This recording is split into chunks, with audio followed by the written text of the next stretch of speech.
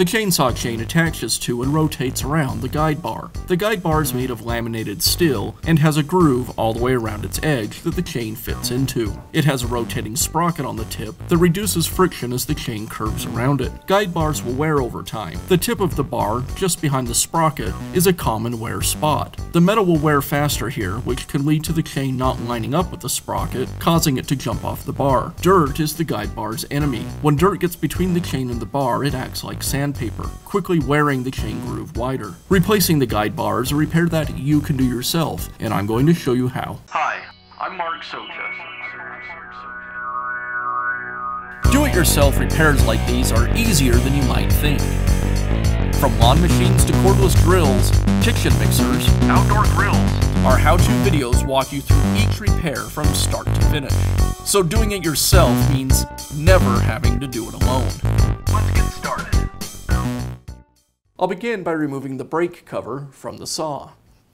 The cover is secured with the bar nuts. I'll go ahead and remove them. I'll also loosen the chain tension.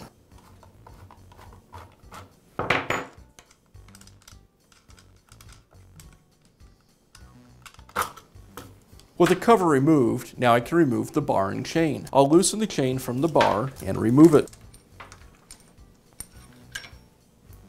Then I can slide the bar off of the studs. Now install the new bar. I'll place the bar over the studs and push it back as far as it will go. Now I'll reinstall the chain. I want to make sure that the cutters are pointing back on the bottom portion of the bar. I'll place the chain around the sprocket and align it with the groove in the bar.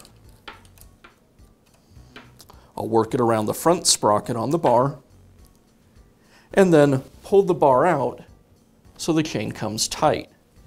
And I want to make sure that the chain aligns with the groove in the bottom of the bar. Now I'll reinstall the cover and loosely install the nuts.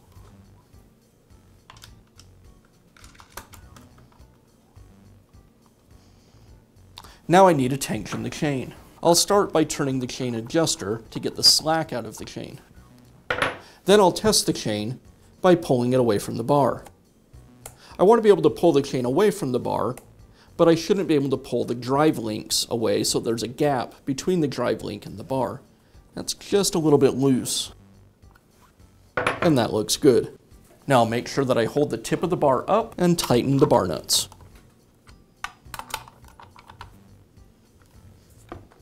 And that's all it takes to replace the guide bar on your chainsaw. Be sure to check back often for new videos and expert advice. If you found this video helpful, give us a thumbs up And leave a comment.